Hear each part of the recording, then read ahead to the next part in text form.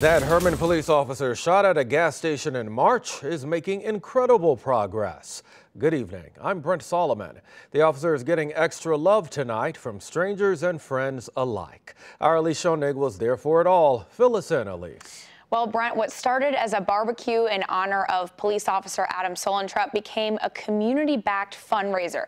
Sullentrup's cousin says Adam is walking, talking, and writing again. And he says Adam's strength has become an inspiration to communities across Missouri. A setback through tragedy becomes a comeback through inspiration. Oh, overwhelming. Jared Volmer says his cousin Adam Sullentrup has a long road ahead.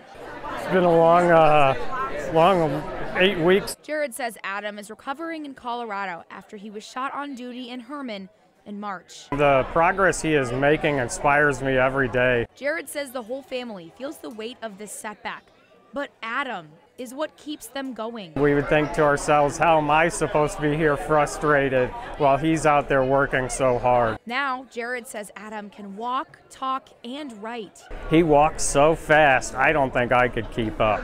So that's the type of recovery that is just unheard of. And the silver lining is another thing to celebrate. So many people have told me how Adam's story has touched their lives in a positive way, and that is fantastic. The inspiration was clear at a Saturday fundraiser for Adam. The winner of this one happens to be my uncle, Johnny Green. The room was packed with shirts, hats, and name tags sporting Adam. Who gets to change so many people's lives? But Adam Sullentrup did, and so I'm proud he's my family, and I'm proud to fight for him. Setbacks turn into comebacks.